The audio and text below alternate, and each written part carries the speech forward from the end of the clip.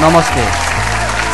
हाँस्ने पलस हँसाउने कार्यक्रम डबल छ यानि कि टुच्चामा आज पनि टुप्लुको उपस्थित भइसकेको छु म सिङ्गल यानि कि मदन पौडेल।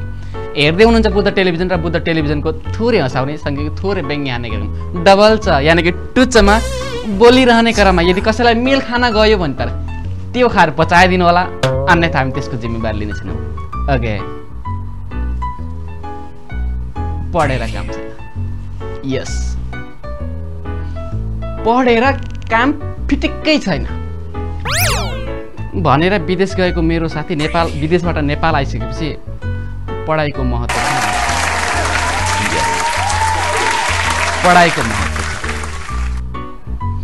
पढाइको महत्त्व छ। स्कुल किन बनाएको?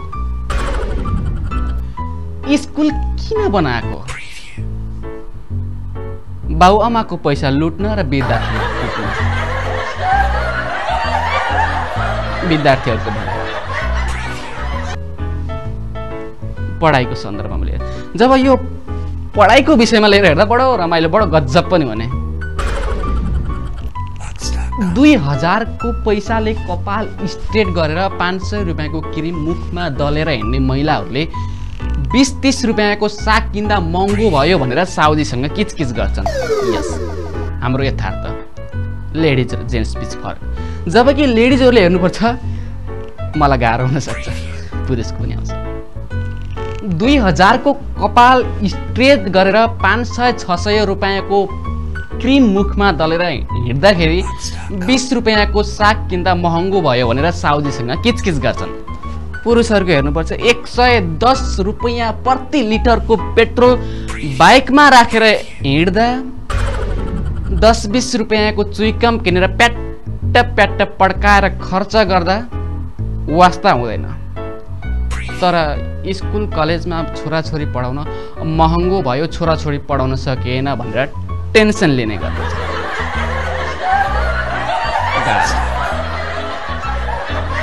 जब पढाइको विषयमा लिएर हेर्नुपर्छ बडो रमाइलो हुने, विद्यार्थीहरूलाई गाह्रो हुने, अरूलाई रमाइलो हुने। यो पढाइको सुरुवात कसले चलायो? सम्झिँदा मन दिक्क, पढ्दा मन झन् दिक्क। यो पढाइ विशेष गरेर पढाइको विषयमा लिएर अलिकति हेर्नुपर्छ। यो पढाइको विषयमा लिएर बडो रमाइलो पनि हुने क्या, किनकि हाम्रो सन्दर्भमा लिएर हेर्नुपर्छ हामी अरूभन्दा क्रिएटिभ र एक्स्ट्रा छौँ। यस, भन्नु पर्दैन। अलिकति ठुलो पोस्टमा भएको व्यक्तिले तलको पोस्टलाई एप्ने चलन छ। यस, ट्याक्सीवालाले माइक्रोवालालाई हेप्छ, दिँदैन साइड। ट्याक्सीवालाले माइक्रोवालालाई हेप्छ, माइक्रोवालाले बाइकवालालाई हेप्छ, अनि बाइकवालाले साइकलवालालाई हेप्छ, साइकलवालाले पैदल यात्रीलाई हेप्छ, पैदल यात्रीले भुस्या कुकुरलाई हेप्छन्, भुस्या कुकुरले फोहोर उठाउनेलाई हेप्छन्। अन्तिममा पढेकाले नपढेकालाई हेप्ने गर्छन्। यस, अनि नपढेकाले पढेर कुनै पनि काम छैन क्या, त्यसले पढेर टाइम बेकारमा वेस्ट गरेको, पछि आउने त पनि यही खाडी देशमा भनेर पढेकालाई हेर्ने गर्दछन्। यस, हेपाइ आफ्नो स्थानमा छ। पढेकाले नपढेकालाई हेपिन्छ, अनि नपढेकोले पढेर काम छैन, के गर्छौ पढेर? सर्टिफिकेट देखाउँछौ, जागिर पाउँदैनौ, विदेश। यो अलिकति हेप्ने चलनको विषयमा लिएर हेर्दाखेरि बडो रमाइलो पनि हुने क्या, बडो अचम्म हुने। जबकि यसो बाटोघाटो हिँडिरहँदा 30 वर्ष कट्नु भएको महिलाहरूलाई 20 वर्ष नकटेको केटाहरूले दिदी भनेर बोलाउँछन्। वाह, क्या रेस्पेक्ट छ। 30 वर्ष कटेको महिलाहरूलाई 20 वर्ष नकटेको केटाहरूले बाटोमा हिँड्दा दिदी भनेर बोलाउँछन्, अनि 35 वर्ष कट्नु भएको दिदीहरूले 20 वर्ष नकटेको केटाहरूलाई दाइ भनेर बोलाउँछन्।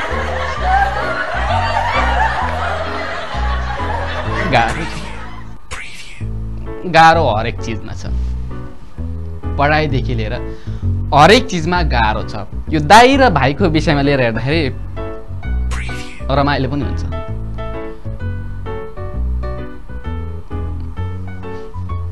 म दाइ पनि हो भाइ पनि हो, इक्वलमा छु। मलाई दाइबाट आउने अधिकार पनि आउँछ र भाइबाट आउने अधिकार पनि आउँछ, तर म जस्तो धेरै हुनुहुन्न। किनकि दाइ धेरै हुनुहुन्छ, भाइ पनि धेरै हुनुहुन्छ। दाइले हुने माया भाइले पाउँदैन, भाइले हुने माया दाइले पाउँदैन। दाइ र भाइ बीच हेर्नुपर्छ, दाइलाई कम माया हुन्छ, भाइलाई धेरै माया हुने गर्छ। हरेक चिजमा हेर्नुपर्छ, हरेक चिजमा भाइ नै भाइ, भाइ नै भाइ, भाइ नै भाइ हुन्छ, दाइ हुँदैन। कसरी कसरी भाइबर हुन्छ, दाइबर हुन्छ कहिले हुन्न। भाइ टिका हुन्छ, दाइ टिका हुन्छ कहिल्यै हुँदैन। त्यही भाइ टिकामा बज्ने गीत, भाइ तिहार ए साथी रङ्गाउने मन थियो भाइको निधार। दाइ भन्दा कस्तो के जान्थ्यो, कम्ता गाह्रो हो दाइहरूलाई। भाइ टिका हुन्छ, दाइ टिका हुँदैन। भाइचारा हुन्छ, दाइचारा फिटिक्कै पनि हुन्न। मैले भनेका यी सबै कुराहरू भाइरल होलान्, तर दाइरल हुँदैन। गाह्रो छ भाइ र दाइ बीच। अब हामीहरूको बानी फरक छ। जेठो दाइ हल हो, गाउँघरतिर जोत्ने। माइलो दाइ फाली, अनि कान्छो दाइ चाहिँ जुवा रे। यस्तो जुवा होइन, जोत्ने जुवा। भाइ र दाइ बीच धेरै फरक हुन्छ। भाइले पाउने माया दाइले पाउँदैन क्या, पाउँदैन दाइले। दाइले पाउने हेला भाइले पाउनु। वा ताली बजाउनु हो हेर्ने। धेरै भाइहरू हुनुहुन्छ यो बिचमा। यस, दाइहरू हाँस्नु पर्दैन कि। दाइले भाइले धेरै माया पायो भने कहिले पनि रिस गर्दैनन्, बरु भाइले गर्छन् दाइलाई धेरै दिनु मलाई दिनु भएन। दाइ र भाइ बीच सन्तुलन छ। यो पढाइको विषयमा लिएर हेर्दा, सँगसँगै यो पढाइको विषयमा लिएर हेर्दा अलिकति कलेजमा हेर्नुपर्छ। सानो बेलाको पढाइ र ठुलो बेलाको पढाइ फरक हुने गर्दछ। के फरक हुने गर्दछ सानो बेलाको पढाइ र ठुलो बेलाको पढाइ? के फरक? सानो बेलामा पढ्न गइन्थ्यौँ, कसैको टेन्सन हुँदैन थियो, सरले होमवर्क दिए गरिन्थ्यो, होइन भनिबार घर आइन्थ्यो, आमा बाबाले पकाएको खाइन्थ्यो, खेलिन्थ्यो, दिन काट्थ्यो। ठुलो बेलाको पढाइ फरक हुन्छ। पढ्यो आफैलाई, नपढ्यो आफैलाई। त्यही पढाइ बीच पनि फेरि फरक हुने गर्दछ। साइन्स पढ्ने, म्यानेजमेन्ट पढ्ने विद्यार्थीहरूको प्रतिस्पर्धा हुने गर्छ। यस, पढाइमा साइन्स पढ्ने विद्यार्थीहरूले म्यानेजमेन्ट पढ्ने विद्यार्थीहरूलाई जिल्ला पार्न कोसिस गर्छन्।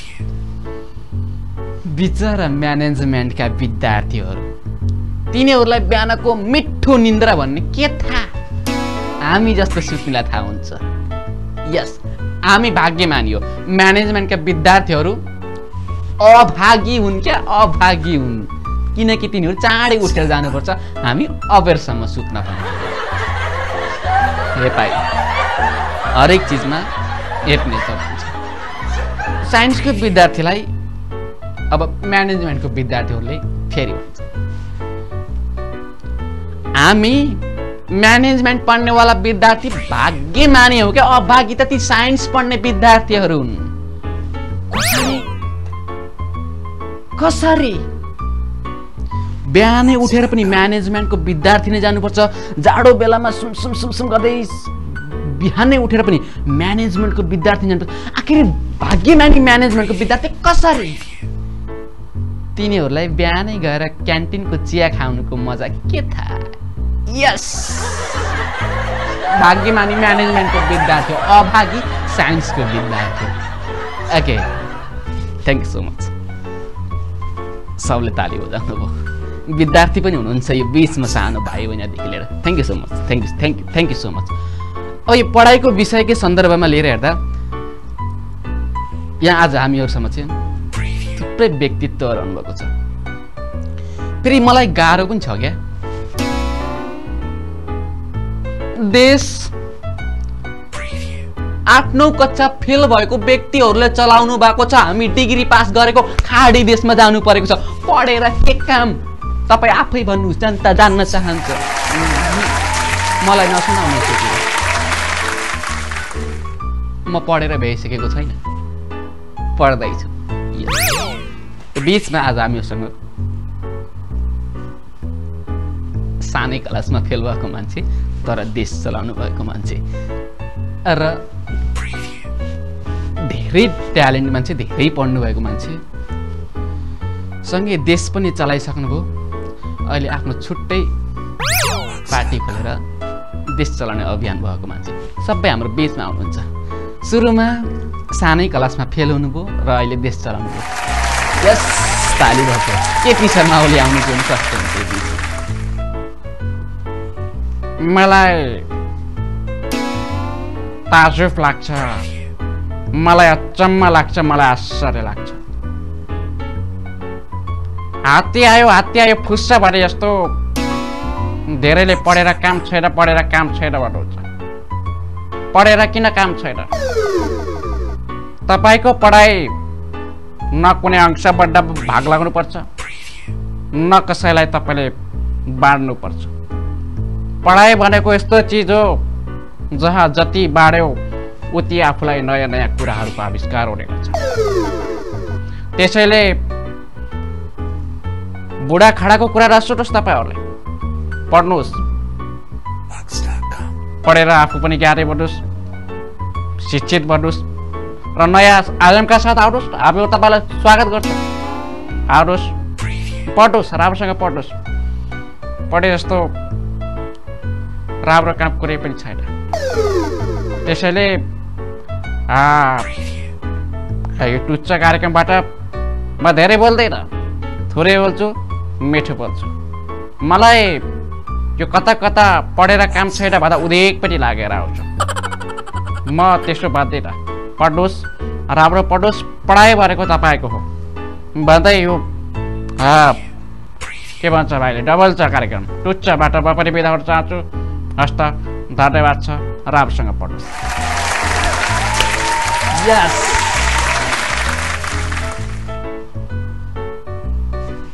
सानो क्लासमा फेरि तर ठुलो देश चलाउन बित्दैछ अब फेरि धेरै पढ्नु भएको देश पनि चलाइसक्नु भएको र अहिले आफ्नै छुट्टै पार्टीबाट फेरि देश चलाउन तम तयार रूपमा बस्नु भएको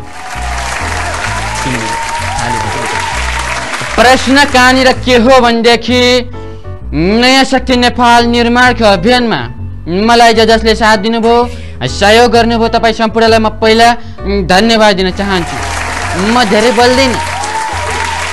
बोल्नुपर्ने आवश्यक मैले ठानेको छैन किन भन्नु होला मेरो उदाहरण हेर्नुहोस् म आफ्नो गुणगान आफै गाउँदिन किनकि मलाई साह्रै नराम्रो लाग्छ आफ्नो गुणगान गाउँदा मेरो उदाहरण हेर्नुहोस् राम्रो गर्नुहोस् पढ्नुहोस् पढे जस्तो नपढेर कुनै पनि काम छैन भन्दै यो कार्यक्रमबाट बिदा हुनुपर्छ अझ एउटा मैले कुरा हुन्छु हाम्रो समाजमा विशेष गरेर पढेर हात्ती ठुलो भएको र नपढेर कमिला सानो भएको भन्ने पनि धेरैको निष्कर्ष छ यो एकदम सरासर गल्ती हो भन्दै पढ्नुहोस् पढे जस्तो राम्रो काम अरू छैन भन्दै यो कार्यक्रमबाट म पनि बिदा हुन चाहन्छु हस्त धन्यवाद छ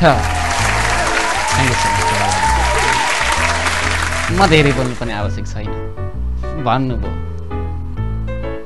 पढाइ आफ्नो हो क्या मेरो विचारमा पनि पढाइ आफ्नो हो किन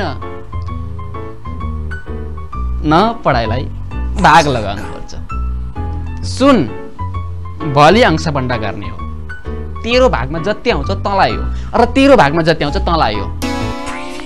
कसैले पनि भन्दैन सुन तैँले पढेको आधा यता आधा बहिनीलाई आधा दाइलाई दिनुपर्छ। कसैले पनि भन्दैन। पढाइ आफ्नो हो, जति दियो उति बढ्ने गर्छ। त्यसैले पढ्नुस्। पढेर नपढे जस्तो छैन भन्दै आजको कार्यक्रम डबल छ।